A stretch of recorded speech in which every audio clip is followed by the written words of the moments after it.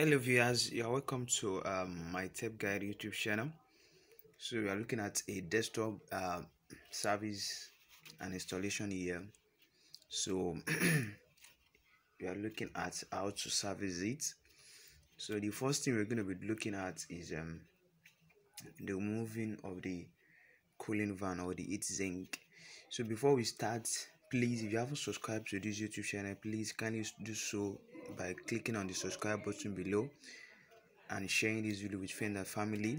This is my tech guide YouTube channel where we share insightful information concerning tech, concerning communication and technology.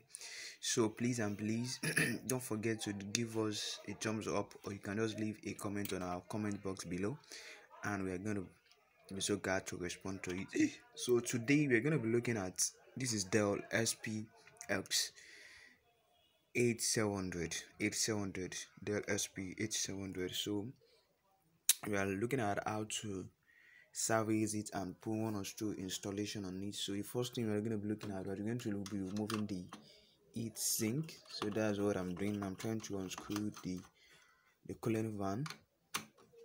So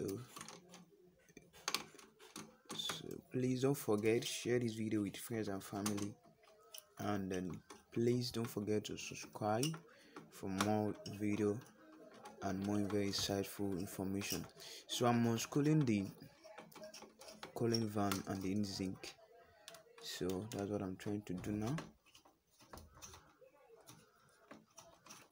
I'm unscrewing it right now.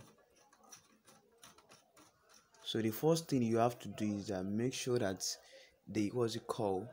this cable is being detached from the motherboard, because this is where it generates its power. So the first thing you need to do is make sure that it is being removed, and then you can just make sure that it's unscrewed. All the information, all the necessary thing is unscrewed properly. Make sure you handle it with care, and please kindly handle it with extreme care. It's very important, very important.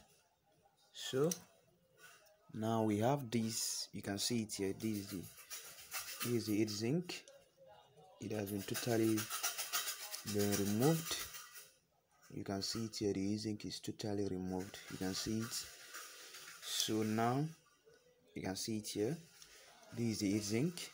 There is how to remove it. Also, if you want to remove the card slot, this is where we have the card port. So this, just put it here, and we make sure that this one is in line with this one. You can see this one here. You put in the card. This one is for the RAM, so you put in and clip it back. And if you want to remove it, you just press this one down, and it has been totally been removed. So please, if you find this video very interesting, please don't forget, kindly subscribe to this YouTube channel. So we have the hard drive, the power pack, and this is the motherboard. This is the cooling fan, and this is the ports for graphics card and every other external graphics device you actually want to put into it.